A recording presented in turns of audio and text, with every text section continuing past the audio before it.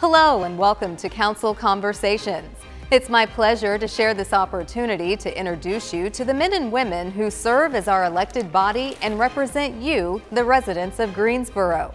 Join us as we take you outside the four walls of this council chamber and visit different locations throughout our great city that represent initiatives of particular interest to our city council. Again, welcome to Council Conversations.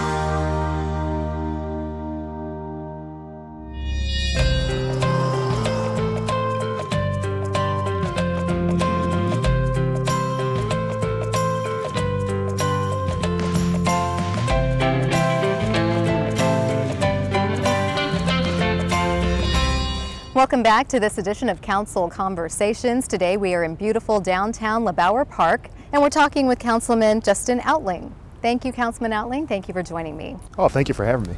So when we look at LeBauer Park, this is an example of economic development, and when we talk about economic development, there are many challenges that the city has had to overcome in order to bring larger corporations into the area. Can you tell us a little bit about that? Yes, certainly. I think Greensboro, like many cities in the southeast, experienced a marked decrease in the number of jobs as a result of the move from manufacturing and producing goods in the United States versus overseas. So Greensboro in the past several years has really focused on economic development and has been discriminating in terms of its attention to the details and the things that actually drive our economy and job growth. And so those things being primarily education, infrastructure, quality of life, and public safety. Okay, and speaking of job growth, that means higher paying jobs. You go around through different pockets of our city and you'll see that there are some populations that look depressed, some areas that are lower socioeconomic. So how do you see the overall framework and just the futuristic view of our city changing if we were able to get more higher paying jobs as an option? Sure. You know, I see Greensboro as being on the path to making strategic investments that really drive our job growth and really benefits everyone in our city. You know, two things we need in Greensboro: more jobs and better paying jobs. And I think, you know, as we continue to work strategically, you'll continue to see there be more jobs. For example, Corvo moving its headquarters here, and you'll also see those jobs pay more, which benefits us all, both as taxpayers and neighbors. Okay, and then of course we have a high student population and they are always going to be looking for jobs, and our goal should be to keep them here. If we could get them here to come to school, then let's get the return on that investment. That's right. Greensboro has some 6 colleges or universities as well as a professional school with Elon School of Law. So we do a great job of attracting really talented, bright and capable people here. The challenge has always been for Greensboro and other cities alike, how do we keep them here? And generally the first way you do that is by having jobs for them to find a way to support themselves, grow their families, and grow our community. So that's really been Greensboro's focus for the last several years, helping to support institutions of higher learning as they and us attempt to keep these talented individuals in our community. Excellent. And when we talk about the economic development, community development falls into that, and downtown is certainly taking on a new look. The geography has changed quite a bit in just the short time I've been in Greensboro. So can you tell us the significance of what changes are underway and what we can expect to come? Sure. Downtown Greensboro has come a very far way in a relatively long time.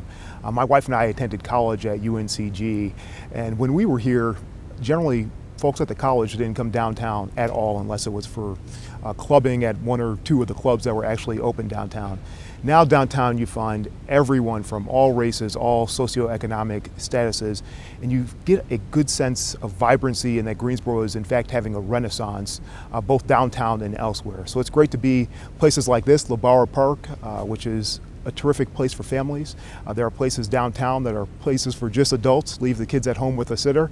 And so it's wonderful to be a part of a city that's growing and prospering. Nice. And I've heard other people share your same sentiment. They moved away after they finished their undergrad, and they've come back 10 or 12 years later, and they say it's a completely different city. That's right, and it's great to be a part of a city that's growing and really starting to look forward and be strategic in its decisions about how to drive job growth and quality of life. And so, there's no better example than this park, which is the product of a wonderful gift from Carolyn LeBauer, a $10 million gift to the city. And it's something we're all able to enjoy. We're really able to also use it as a crown jewel to showcase as we give our best effort to attract really job developers and companies to our city. Yes. And I think it's having a tremendous success. I agree, and this is an example of what we call the public-private partnering, and we certainly benefit on the city side from not having to put our own dollars into this. That's right. I mean, Greensboro has really focused on and been the beneficiary of a number of public-private partnerships, where essentially the private sector, to a large degree working with the city, funds the development of projects such as LeBauer Park and the Tanger Performing Arts Center. And the city is actually the beneficiary, and we receive the asset for a fraction of the price, and we as a community are able to benefit using that asset, whether it be for quality of life reasons or for attracting jobs and employers. And so it's a blessing to be in a community that is so giving and so focused on really being the best it can possibly be for itself. And speaking of being the best and forward thinking, as you have defined the city of Greensboro, obviously the hot button issue facing many large cities would be police-community relations. From a council perspective, how would you describe the unique approach the city of Greensboro has taken with respect to this issue? I think almost every city, really every city in our country, has areas to improve in terms of police-community relations.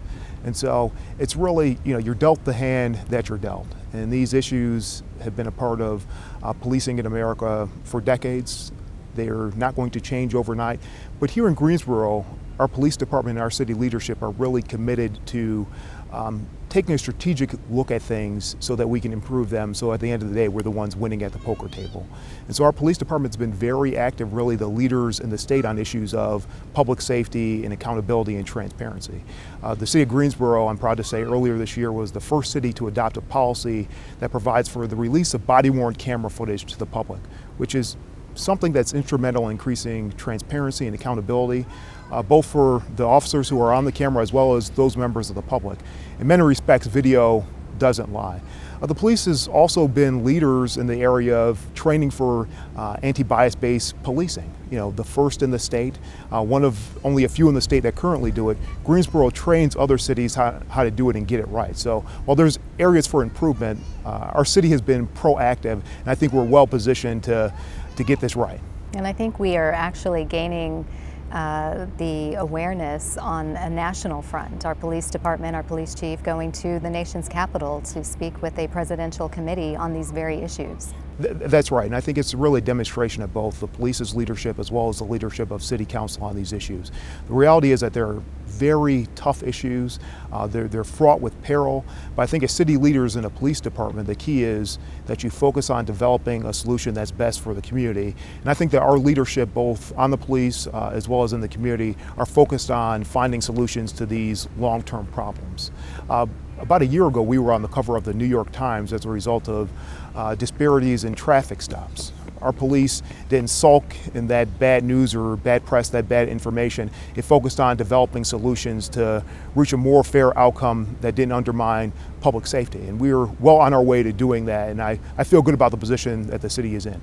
And I think what really helps to drive those points forward and make it useful to our citizenship is the fact that we actually invite people who are part of the community to be part of the discussion with some of these very special committees and boards, and civil liberties is one of those areas where we now have a resolution that talks about profiling specifically and how the city will approach that. And a lot of communities aren't willing to talk about it, much less look at how to put policy in place to address it. Yeah, it's very important to develop strong relationships with members of the community. So here in Greensboro, there are a number of different ways these conversations can happen and people can participate. we're fortunate that we had a number of members of the community that really worked hand in hand with the police on these topics for probably half a decade, or at least the past several years. And recently, Greensboro became one of a few municipalities in the state and elsewhere to pass a policy that prohibits certain profiling, including racial profiling. And it really stands in a leadership position in terms of prohibiting this conduct that's otherwise allowed, but really isn't effective, and it's just flat out not fair. So, both in terms of addressing systemic problems as well as holding persons accountable for their good behavior and their bad behavior, Greensboro is a leader. And speaking of which, the body-worn camera issue that we were talking about earlier is going to take a very different turn. How do you see due process playing out as far as the city's ability to even show this video in the future? Greensboro, we adopted the state's first policy on the release of body-worn camera footage. Subsequently, the state enacted a law that's a little bit different than ours and makes the release a little more arduous than it was under the city's policy. I think there are hopefully going to be opportunities to work with the state to improve that policy further, such that the city can have some input as to whether or not footage should be released. I think ultimately, we have a number of elected officials, primarily judges here, who may have to make those ultimate calls. And as an attorney, I have the ultimate confidence that they'll make the right call.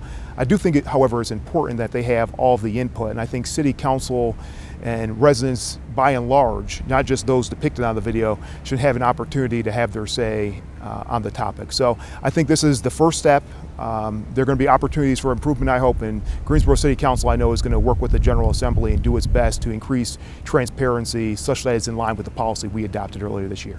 Okay, well, thank you, Councilman Outling. You've given us some insights on what to expect as far as downtown and its continued development, what to look forward to as far as economic development across the city from a job standpoint, and how we can kind of sit still on the sidelines and see what the state does and some of the decisions that they're going to make in terms of police and community relations and bringing it all together. But knowing that we're in the forefront is always a good thing and something our citizens should be proud of.